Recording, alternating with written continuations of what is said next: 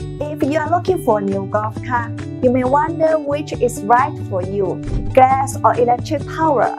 Once you decide between gas and electric, you need to determine which voltage is best for you, 48 volts versus 72 volts. To help you avoid the same obstacle and difficulty, I have analyzed 48 and 72 volt golf car from different aspects. We help you determine which model best suits for your needs and budget.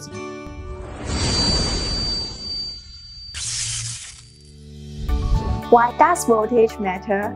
Before we explain the pros and the cons of 48 volts versus 70 volts golf car, it is important to know why voltage matters. From a technical standpoint, voltage is the potential difference in charge between 2 points in an electric field. The greater the voltage, the greater the current. This means the higher of the battery voltage, the longer of the runtime. Pros of a 48 volt golf car: easily converts into a hunting vehicle on all-road budget. Battery replacement costs less compared to a 72 volt golf car.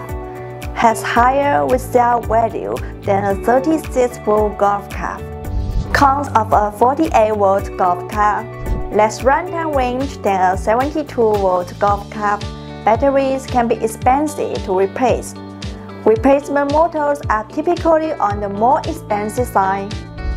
Pros of a 72 volt golf car: we charge fast with a high-capacity 1500 volt charger. Regenerating braking allows a longer drive with the family, much longer runtime than a 48 volt system. More torque with power and efficiency. Cons of a 72 volt golf car: battery replacements are more expensive, more battery to remain regularly, while 72 volt golf car boasts unmatched power, range, efficiency, and parts and general upkeep can drain your wallet. If you're looking for a ride that has enough power but is less expensive, the 48 volts may be all that you need. If you are okay with investing in your next golf car, however, the 72 volt just might be your next ride. If you are currently in the market for a new golf car battery, you can check it out at the website below to find the battery you need. Thank you for watching. Bye!